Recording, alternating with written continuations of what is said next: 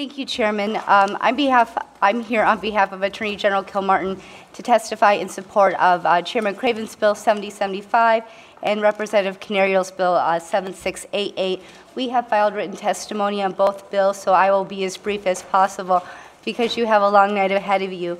In regards to 7075, the bump stock, when the tragedy in Las Vegas happened in the fall, we, as an office, were forced to look at the current state of Rhode Island general law to see if the use and possession of bump stocks were illegal under Rhode Island law.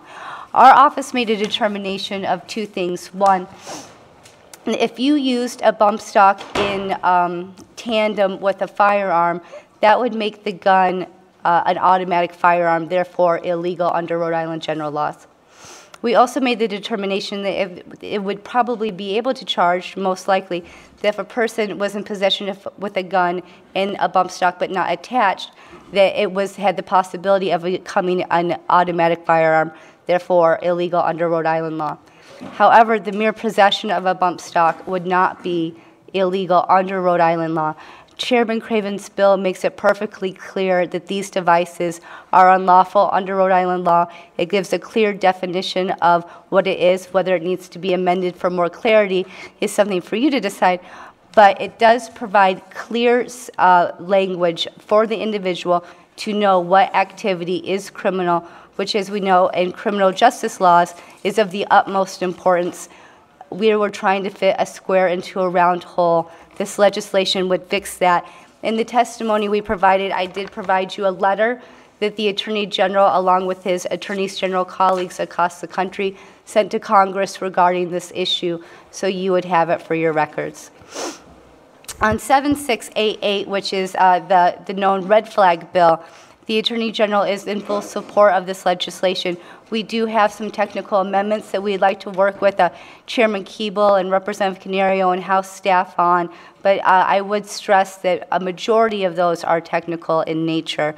I will say that we think one of the biggest solutions to the gun control or gun violence crisis we're having right now is that we really have no ability to keep firearms out of the hands of people who are struggling with mental health issues, who are struggling with substance use issues, who offer threats of violence, and this legislation would solve that. I will note that we don't have a real mechanism to report these things to the NICS database. And I know that's some sort of confusion that we've heard in other committees, but in 2014, when the General Assembly made its last NICS improvement, I would say, that was only for civil commitments adjudicated by the district court. There is no mental health information going into the NICS system. That would have to come from the physician, his or herself. Federal law requires that mental health and substance use be submitted, but it has to be submitted by the treating doctor, and we don't have a HIPAA exemption for that. There's a lot of reasons why, and that's another policy debate, but I will say that information is not being reported into NICS right now, which makes something like this so significant for saving lives in our community. And I want to mention a couple of stats for you from our neighbors from Connecticut. They've had what they call risk warrants, same thing since 1999. From 1999 to 2013, 762 risk warrants have been issued. Of those 762, in 99% of those cases, firearms were found. Think about that. In 762 of these risk warrants, firearms were found in 99% of the time. That mechanism saves lives. And in those 99 cases, an average of 7 firearms were found per individual. That's striking. I think that this is a fantastic bill. The Attorney General fully believes in this bill, and we look forward to working with the committee to make it as tight as possible and to protect our citizens. Thank you. Any questions for Joey? Representative O'Grady. Thank you, Joey. I want to put the same question to you that I put to Representative Canario earlier. I've had some constituents approach me with some due process concerns, and specifically on the process by which a temporary extreme risk protection order might be issued. Are there other restraining order processes that work in that way, or would this be sort of a unique one-off? My understanding of the restraining order process is that all restraining orders have an emergency restraining order temporary portion to it. And then you do have the full hearing where there's the opportunity to be heard. But all of the restraining orders in district and family court have that emergency capability. Vice Chairwoman Agello. Joey, the statistics that you just cited regarding Connecticut were astonishing. Since I just want to repeat them to be sure that I have them correct first. Yes. You said since 1999, there have been more than 700 risk warrants served? Issued. Issued. And in 99% of those cases, guns were found. Yes. And the average number of guns found was 7. Yes. That comes from the Educational Fund to Stop Violence. Now, these risk warrants issued, are they essentially what we are looking to establish with this red flag bill? They are very similar, I will say, in the 5 states that have created this warrant order that's happening. All of the language is very similar. They might be off a little bit for days to hearing, judicial standards at the hearing. Some use preponderance, some use clear and convincing, but the premise is very much the same. I believe in Connecticut, and I don't want to say this wrong to you, in Connecticut it might be limited just to law enforcement and not to family members as well. I believe that Connecticut and Indiana is law enforcement only, and then Oregon, Washington, and California are law enforcement and family members. Don't quote me on that, but I think that may be the difference.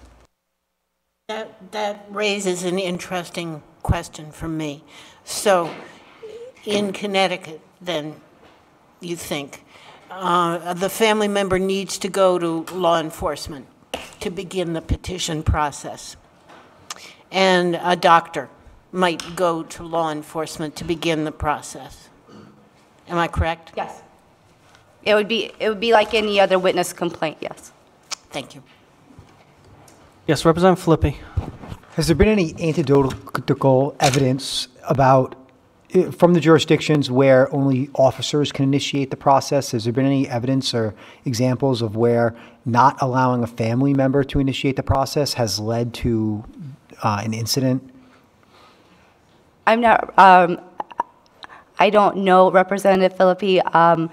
The research that we found, there's not a lot out there regarding the extreme risk warrants, or the risk warrants, what we're calling them. The best amount of information that we have seen comes from Connecticut, and that is a law enforcement only state. There isn't a lot of data because the Washington and Oregon and California laws really took effect in the last couple of years. There's not enough time. I actually like the idea of the law enforcement only, because my concern is that a family member could use this as a tool of harassment, and that does happen. And I think a law enforcement officer might be more of a neutral arbiter, as almost a gateway before it does get to court, and this process, this expensive process and intrusive process begins. My concern is that this could be abused by a family member. So I do like the idea of only allowing law enforcement to initiate this. Going back to the bump stock bill, I just want to make sure I heard you correctly. It's the Attorney General's position that if a bump stock is attached to a firearm, that's illegal. If a bump stock is found near a firearm, that's illegal? Depending on the fact, I mean, that would be really, like when I say that we were trying to fit a round peg in a square hole for the purposes of saying, you know, what would have happened if it would have happened here. I will say that if it was attached to that, it becomes an automatic firearm. If it's the bump stock, there's only the one pool, right? And do you have an extreme, like a high level of confidence in that analysis of our statutory framework that it would be currently illegal? I don't think that we would have said it out loud if we didn't. Has it ever been tested? But no, it hasn't, because thank God for, we haven't had a scenario here. I think that's... But a scenario could just be someone possessing one on on a rifle. It could be that And scenario. it could be the, there's a bump stock in the garage or a storage unit and he has a gun at home. That makes that, the fact basis makes that a very different analysis. Could you get there? Maybe. The point is, if you put this law into place, you know, everyone knows what the law is. But you are sure a bump stock standing on its own isn't illegal? That's correct. Okay. That is correct. Thank you. You're welcome. Representative Price. Thank you, Chairman. So Jody, if someone swears under oath or on a sworn affidavit, and it comes up to be that they're being untruthful, lying about it, whatever, do they automatically get Perjured for that, or is it up to the person that they were filing a petition against, have to take them to court in order to get the depending on what the facts look like, if there was an allegation of perjury, that would be reported to a law enforcement agency who would investigate it. If it was appropriate for charges to be brought, they would, and our office would review them for charging. I believe perjury is a 20-year felony, so it would be a significant case for review by our office. But there would have to be a complaint filed with a law enforcement agency. Oh, from the person that was accused? Correct. Well, no, for the person accusing. The person accuses and then get perjured, then the person that was accused has to file to have the perjury charges pressed? Correct. Okay, thanks. Representative Knight. Joey, sometimes the judge can refer things for investigation on a perjury matter, isn't that correct? Yes. Right.